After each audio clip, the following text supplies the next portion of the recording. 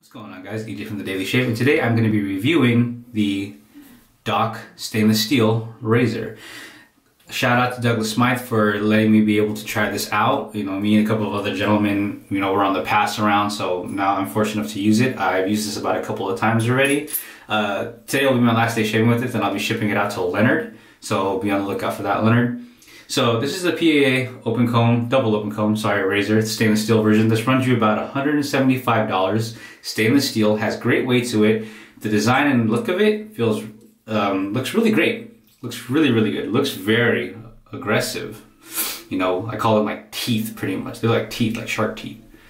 But other than that, this still has, a lovely balm tip right over here, or ball tip, some people like to say it. But to me, it more looks like a balm. And it has, great handling on the knurl right over here, the knurl handle, and it has good weight. So this is the more of aggressive side on the Dock razor line. I have the luminous red one.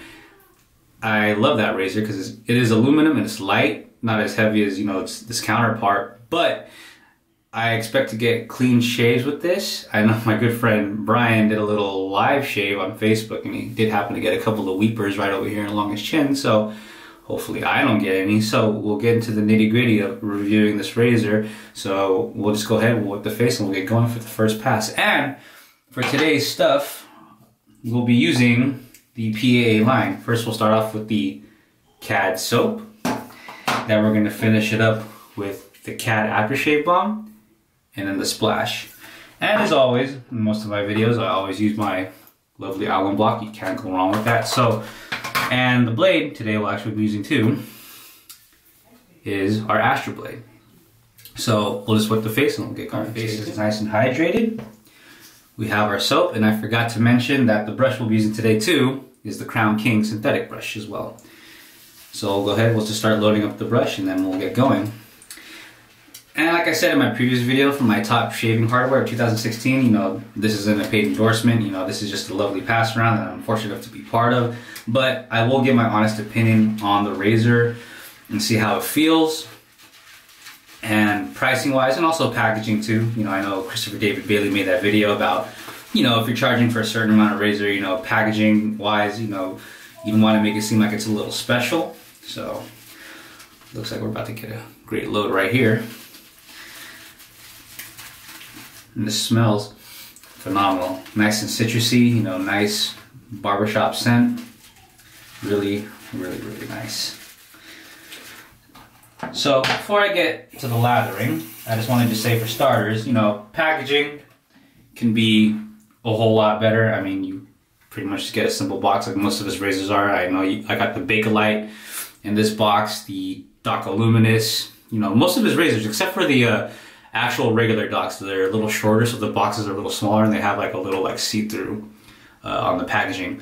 So in the looks department for the packaging, it could be a little better in all honesty, but I mean, it's Douglas Smythe, this is what he wants to do for his packaging. But just me on a personal level, I mean, even if he was just to put in like a foam insert into here just to hold the razor into place, that would be at least, somewhat cool, But we have a great load. Let's get lathering.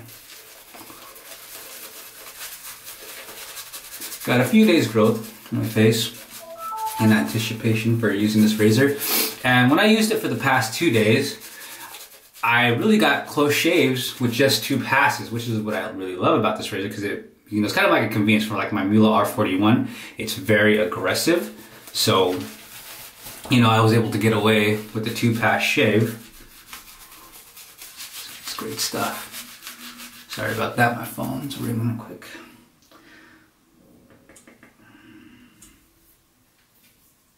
Alright.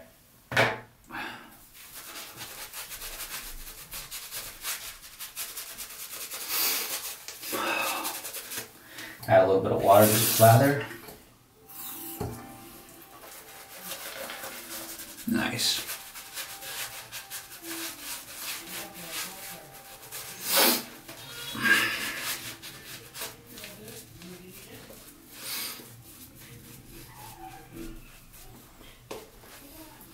Price point, in my opinion, $175 for a stainless steel. Not bad. You know, some stainless steels range from about a little over the $200 range. So the price, you know, it's right where it's at, where it's supposed to be, in my opinion. So that's just, to me, it's fair. You're not going above that $200 threshold. Got our blade. And what I like about this razor too is that with the posts, when you put in your blade, it pretty much makes it perfectly aligned. That I really actually find it very convenient.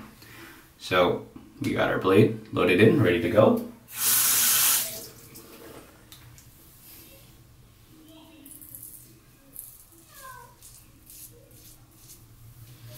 I like to top my skin with this razor on my first go around when I first start, just so I get to feel the angle for this one, because the gripe that I have with this razor, just like the Aluminous, is that the teeth makes it feel like you're almost nicking yourself. But you just gotta really, you know, you shouldn't be adding any pressure whatsoever when using this razor. And not as much feedback on this one as the Aluminous version. I noticed that. Like I can hear a little bit of the scraping, but not as loud as the aluminum razor.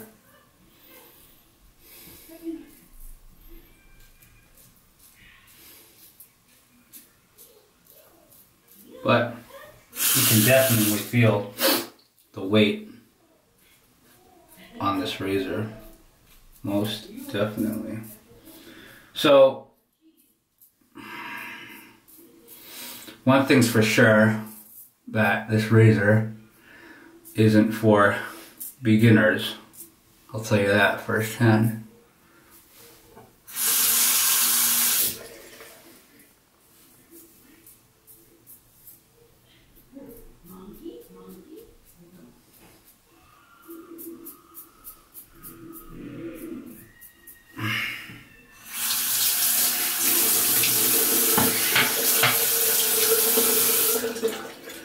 Alright, first pass went okay.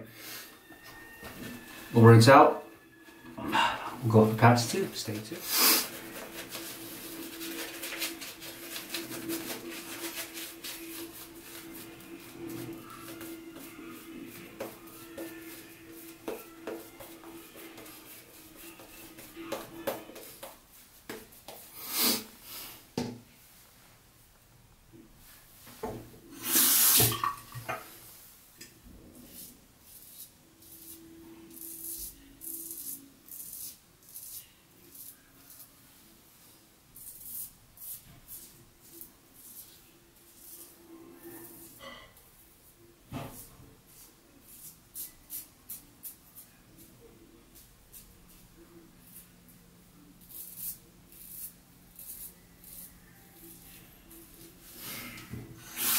So yeah, the teeth so far is what pretty much draws the line for certain people that want to try to invest in this razor, because it really feels like you really cut yourself. Not bad in a way, but you just feel like you really need to tread lightly when using this razor.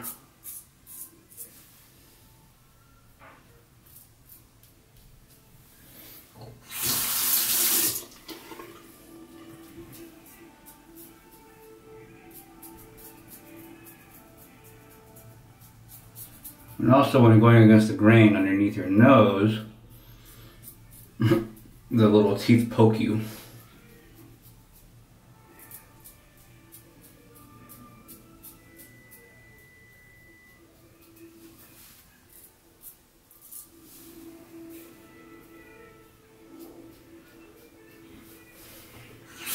But what I love though is that I feel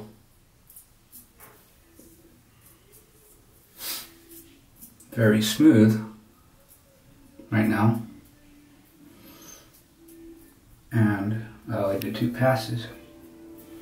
I have a little weeper right over here on the top, right here on the side, just a little bit, nothing too bad, not as bad as my good friend Brian on all over his neck. My neck seems to be okay. So yeah. I mean, don't treat this razor, you know, don't tread on it very lightly because it will bite back. So we'll rinse out the face and we'll go for the post.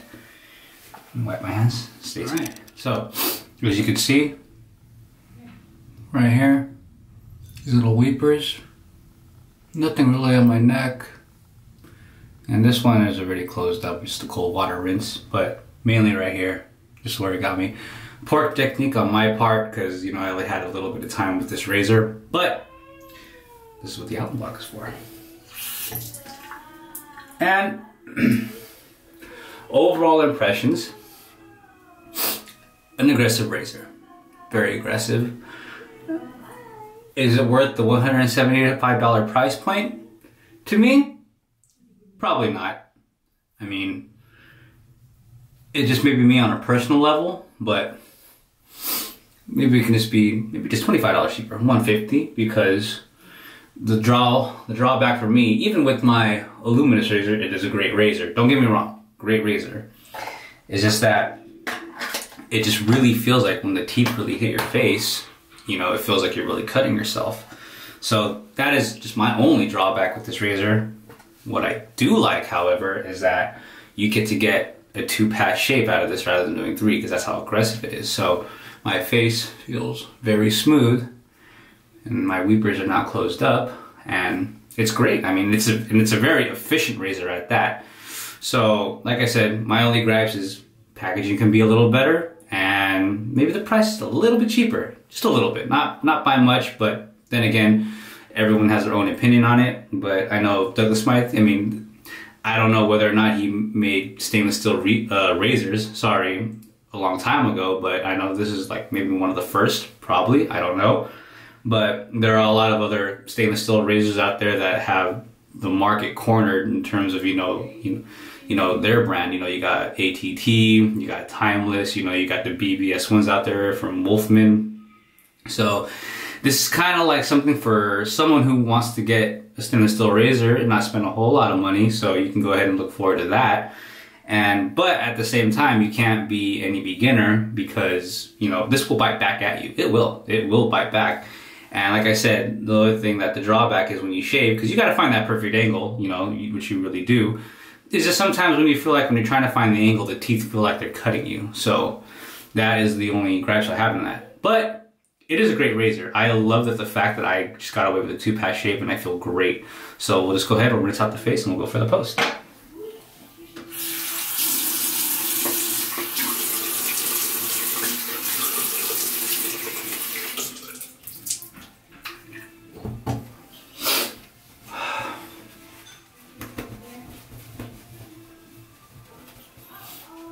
And on my next video, from a very special friend, I should say, he is sending me a soap that apparently in the aroma department kind of smells like salsa.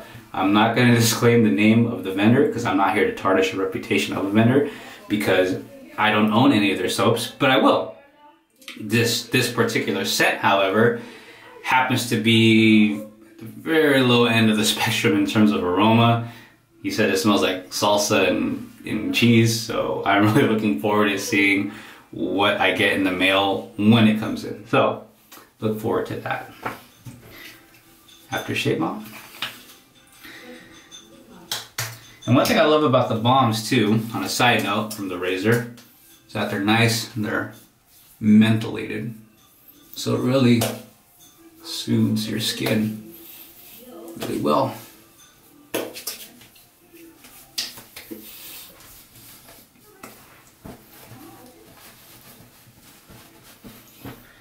Alright. Great stuff. Love CAD. CAD just smells so good.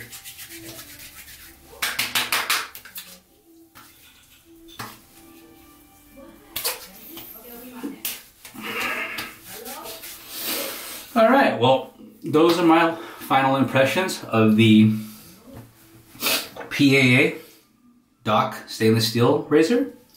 Great razor, I was going to say that. It is not bad at all, but it is aggressive, so we've been warned about that. You know, if you're a beginner, I wouldn't recommend this. So you can try out his other dock razors that are a little more on the mild side and will do just as fine.